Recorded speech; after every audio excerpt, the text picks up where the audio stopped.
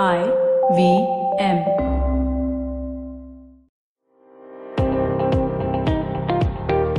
Welcome to All Things Policy, a daily podcast by the Takshashila Institution. We are a bunch of policy nerds based in Bengaluru, and we like bringing fresh perspectives to Indian affairs and Indian perspectives to global affairs. So grab a cup of coffee, sit back, and join us for today's chat. Hello and welcome to All Things Policy.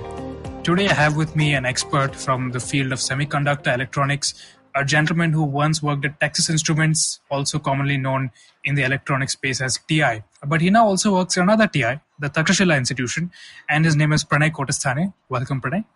Yeah, Anirudh. I'm not an expert, but a student, but yeah. Okay, definitely much more of an expert than I was in my electronics engineering career. So you are an electronics engineer? Oh, yes. I studied electronics and instrumentation engineering, but I'm still not totally sure how LEDs work. But let's not get into that in this conversation. I thought I was going to quiz you about all those things. Well, it's a good thing to establish my lack of knowledge right up front. So hopefully I've saved myself from that fate. But okay, so Pranay, you've recently written this interesting article in the South China Morning Post about how COVID-19 changes the geopolitics of semiconductor supply chains. And it's really kind of brought home to me the fact that the supply chains of semiconductors are actually far more complex, far more globe spanning, and far more dependent on the policies of various countries than one would otherwise think. I mean, the last couple of decades of globalization have gotten all of us used to the idea of like just ordering a phone on Amazon and having it delivered to you within a couple of days, right? But there's actually a whole lot of very, very complicated supply chains across various countries involving different kinds of materials that really go into something even as simple as a cell phone. So can you tell us a little bit about what exactly how exactly does the semiconductor supply chain work? What really goes into manufacturing a chip that goes into a phone? Anirudh, so first of all, I am one of those persons who believe that the integrated chip, the IC, is the one that actually changed the world, and all the things that we see now, computers, software, etc., come because of that particular innovation. So that's why my interest in this particular area. But interestingly, I was looking at it from a technological angle, But a few days back, the word surgical strike got used with the semiconductor industry. So the news was that the US's surgical strike on Huawei is changing the world and changing things in the semiconductor industry. So never in my wildest imagination did I think that this term called surgical strike, which we use in our national security domain and in Balakot strikes and all that, right, would ever be used in an industry such as semiconductor industry. But hey, the world is different, and here we are. That an industry which was so invisible to us, right? Like you rightly said, we use a phone and we never even bothered about what goes behind this phone, right? Things just fell into place. This is the most globally integrated supply chain, I would say, and yet the most vulnerable, right? Because the R&D costs are really high. So which means that countries and companies are really, really specialized at doing one little small thing in this supply chain. But it just worked absolutely fine, right? We didn't even bother about it. We didn't know. We ordered a phone on Amazon and it just got delivered to us. But let me just illustrate to you with a few numbers, right? For example, one semiconductor company in the US, and this number is from the Semiconductor International Association. So one particular semiconductor company in the US has around 16,000 suppliers, right? So that is the scale that we are talking about. And all of these suppliers are spread across the world. They are specialized in doing one little thing in this supply chain.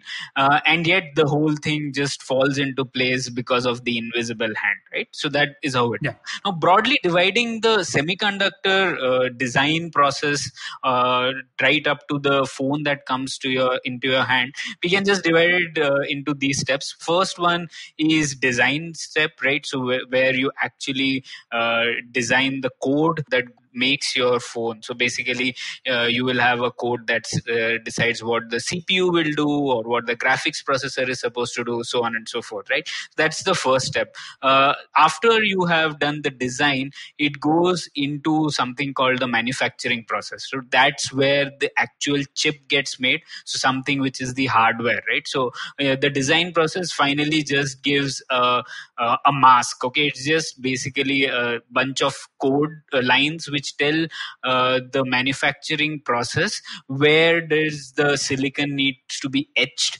in order for a particular property to be represented on silicon. So the manufacturing actually does that on the silicon, and after that there is the packaging process which actually makes the black chips which we see on the images, etc. And finally there is testing, and then there is the whole lot of integration of that integrated chip onto the PCB, and then finally the phone gets made. So really broadly, these are the 4 or 5 steps that go into making something like phone hardware. So I can imagine that every single one of these processes can be highly specialized. There must be companies across the world that work on very, very specific domains, right? I remember, so in your article you mentioned that there's a particular kind of gas that is used in the etching that is almost totally dominated by Japanese companies, right? So can you give us a little bit of a picture of what are the various companies involved in this process? How is it that a chip goes from design stage, like physically, how does it go from design stage to the final manufacture? Right? Which are the various countries that are involved? Which are the various companies that are involved? Right. Okay. So there is a brilliant analogy to describe this. So William Shih at the Harvard Business School described this as a transcontinental relay race with several hurdles in it, right? So it is transcontinental and yet there are several hurdles. And now what we are seeing is that there are actually countries which are putting hurdles in between in order to stop the other from progressing, right? So now look at the hurdle. Let's look at what is this transcontinental relay race about. So basically what happens is each of the steps are specialized to a few countries. Okay, so for example, when we talk about manufacturing, that is converting the code into final etched silicon, that is done in very few countries. So there are just a handful of foundries. So these are called fabrication units across the world, and in fact all the model has shifted. There were earlier around 15-20 companies which used to do that, and now that the market has consolidated, there are less than 10 companies which do it across the world at the cutting edge, right? And in that as well, in the contract manufacturing process, Taiwan has a company called the Taiwan Semiconductor Manufacturing Company, or TSMC for short, that accounts for nearly half of the world's contract chip marketing share. Okay, so just one company markets that. So there's a great chance that whatever phone you're using, mostly it has come from this one company in the world, the manufacturing, right? On the design stage, so if we go up the value chain, I told you, right, first step is design, where you design the code, etc. For that there are a large number of companies. In fact, in India also a lot of companies do that work. So that work requires very high human capital, talent of people who have worked in electronics, understand coding, etc. So that is not that difficult to have in one place. But this manufacturing, for example, just now TSMC announced that it is going to build a semiconductor plant in Arizona, and that costs $12 billion. Okay, and that is not even at the cutting edge. It is like 2 or 3 generations behind, but that's $12 billion, right? That's like 1 lakh crores. That's the amount that Geo raised in the last few months, right, by selling 21% of its stake. That much amount is required to make one semiconductor fab, which is not even at the cutting edge, right? So that's why what you see is that only a few companies do that. Intel does it, for example, because it has the wherewithal. It has been an old player. Then there are a few other companies like Global Foundries, and then there is TSMC, which is the behemoth in this, right? So that's one. Then even inside this manufacturing, there are several layers of suppliers. So for example, you spoke about equipment that goes into manufacturing. So basically there is one process in this called lithography, which is basically the process which tells how do you design really small features on the silicon in order to make the transistors work. Okay, so it's basically, you can think of it as drawing on the silicon to extract particular properties out of it. Now that particular there's one component called the extreme ultraviolet lithography equipment, which is used at the cutting edge for all this. Now all the companies, whether it's Samsung or TSMC, just rely on one company called ASML. It's a Dutch company which has this particular equipment. So just imagine, if ASML doesn't supply to someone else, then TSMC's manufacturing gets delayed. If TSMC's manufacturing gets delayed, your Apple phone doesn't get produced on time, and you won't get it in the store anymore, right? So that's again highlights how really fragile the chain is, because of how integrated it is and yet how specialized it is. Yeah, the more I think about it, this was the kind of highly specialized manufacturing that is only possible in a world that has low barriers to trade, low barriers to the flow of capital, low barriers to the flow of talent, right? Absolutely. But increasingly, that isn't really the world that we are living in today. You mentioned an example in your article of how a semiconductor manufacturing association in the US asked President Trump to give them an exception to the COVID-19 lockdowns because they wanted to be considered a highly essential manufacturer. In a way, like manufacturing semiconductors is indeed absolutely essential to the way that the world functions today. So for my next question, I want you to kind of explain two things, Pranay. The first is these highly optimized, highly lean and agile supply chains, as you put it, how were they impacted by the COVID-19 lockdowns? And more importantly, within the broader geopolitical context, you briefly touched upon like Huawei in your article, and Huawei was of course a major bone of contention between the US and China during the trade war.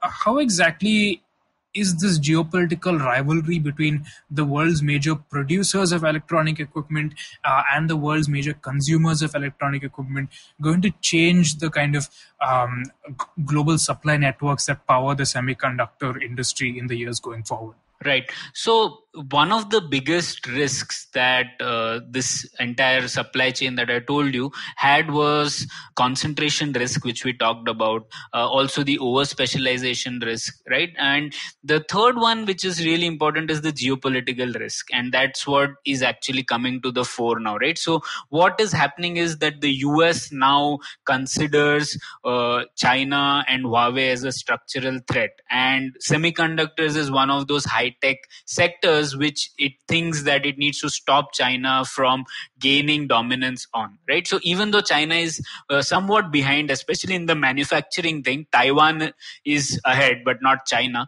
So anyways, they are developing capabilities to get there. And that's what US thinks it needs to stop China from doing, right? So that was the backdrop when COVID-19 emerged. So already US was thinking about how can it stop China from progressing on these areas. And then COVID-19 hit. Now, what does COVID-19 change, right? It basically accelerates this process of thinking that we need to go beyond this highly specialized comparative advantage driven supply chains that we have, and instead it changes the calculations of the decision makers in terms of developing more redundancy, in terms of having more options other than China or even Taiwan in their own country, right? So that's what it drives home at. So earlier the calculations of, it's not that this is new. Everyone knew that it is sort of really a very lean supply chain which might get hurt, but there was no big event to drive home that point. And now that COVID-19 has happened, everyone is now realizing, that this is a non-resilient supply chain, and now countries will be willing to put the money to develop some of this supply chains in-house, right? So build some redundancy in-house. So that's what is happening because of COVID-19. And what we'll see going ahead is that this will basically intensify the use of semiconductor companies in the US-China trade war, what's happening now, right? So even as we speak, just a few days back, US announced some export control measures. Okay, so basically what it said is that TSMC uses some part of equipment that goes from US. So it levied secondary sanctions on TSMC, saying that because you benefit from the components that US companies make, you can't also manufacture the chips which are given by Huawei to you. Right, so this is big. TSMC is a company; it can do whatever it wants. Right, it can take from many suppliers. But US has put secondary sanctions on any company which has US equipment above a particular threshold. So this is what we are seeing happening now. Interestingly, again, this is not involving US, but in UK there is a company called Imagination Technologies, and that manufactures the design and the IP which goes behind graphics processors in your phones, okay, in Apple and in a lot of phones. So now that Imagination Technology was the control of the board of that company was by an investor which was linked to the Chinese party state. So the UK government came in and stalled that process, saying that, hey, this can't happen. The Chinese party state cannot control this. So what we are seeing is that this entire process of geopolitical rivalries is getting intensified after what has happened over the last few months. It's so complex. I mean, I really would not want to be in TSMC's shoes right now, having to constantly juggle secondary sanctions, especially just makes things so much more complicated, because that means that you have to be extra careful, not just about whom you're getting supplies from, but also whom you're supplying to. And there's so much potential for interference by any number of not just major powers, but also minor powers, right? And I think this brings me to really the biggest question in terms of how this is going to change, Pranay, because while the US and China might have the ability to put sanctions on these major suppliers, while they might even have the financial ability to kind of build up their own domestic capacity, to build up that kind of resilience within their companies. You talked, for example, about how China is investing like billions of dollars in kind of building up that capacity.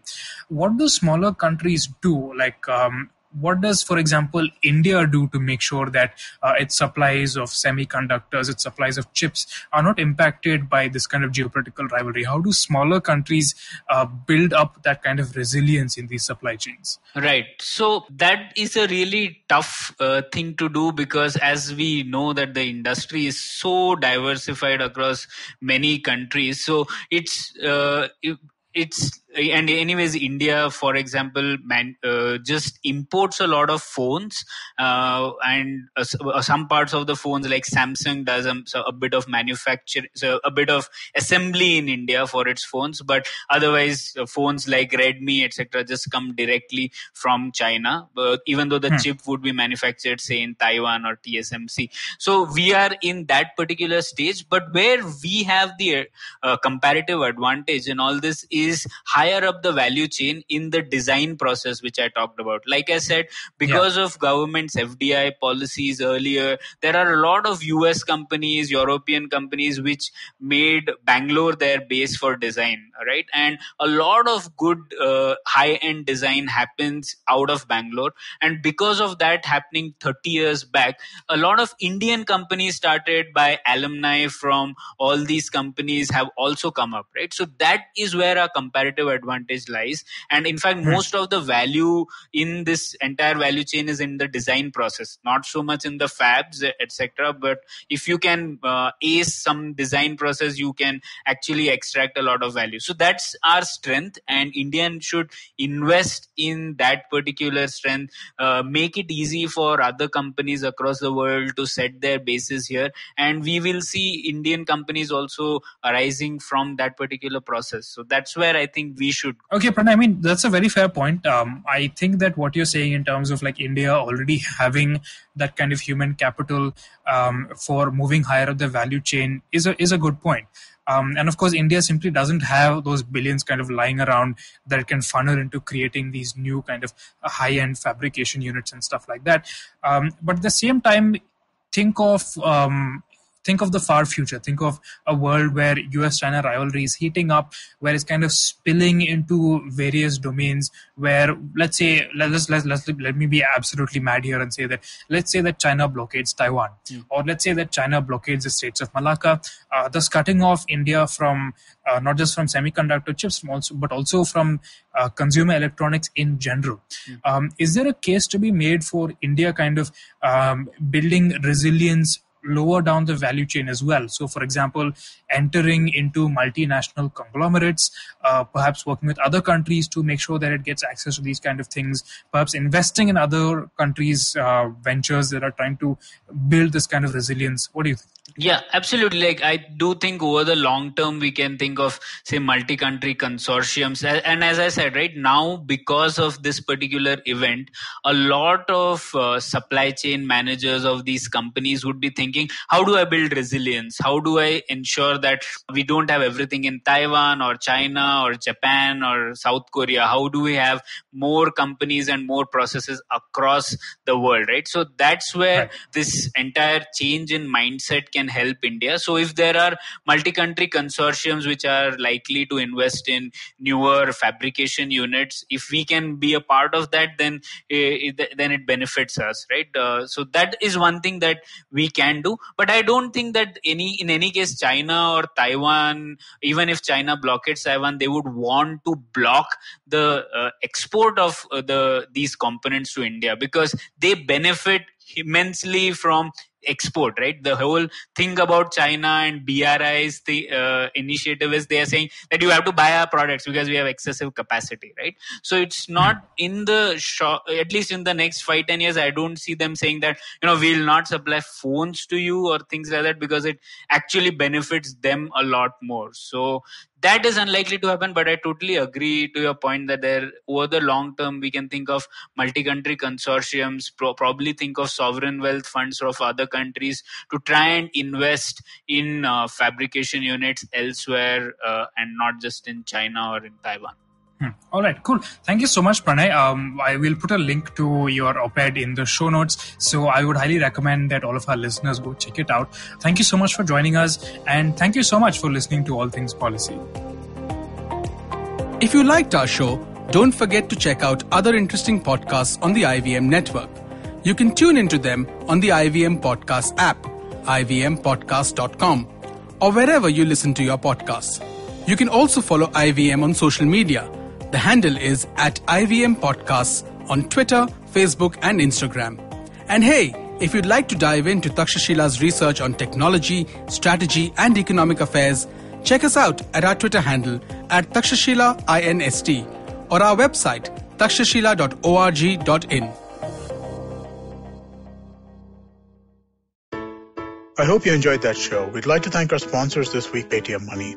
It really has been a great week this week. We've had two of our first international cricketers show up, people who have played for their respective sides. We had W.V. Raman come on Edges and Sledges, the cricket podcast. If you haven't heard that, you should be listening to that if you enjoy cricket. It's really one of the best out there. And you should also definitely check out Monty Panesar, who showed up on Cyrus Says. That was another really interesting conversation that occurred. If you haven't been listening to a few of our shorter shows, please do that as well. Ashish Vidyarthi has been doing a great job for us. We got 30 episodes now on Begin the Journey. I think you really enjoyed that show. If you haven't listened to it, it helps you with understanding what's going on in this tough time and how to deal with it from a mental health perspective.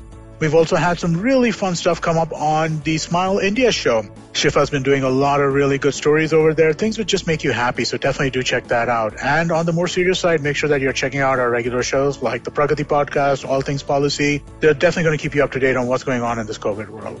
And thanks for listening, and we hope to catch you again next week. Namaskar. This is Ashish Vidyarthi. Yes, my friend, these are challenging times, but in these challenging times, we can create something extraordinary. Do take time to listen to my podcast, Begin the Journey, available on the IVM Podcast, website, app, or wherever you listen to podcasts. Remember, We have a great opportunity called life. Cheers.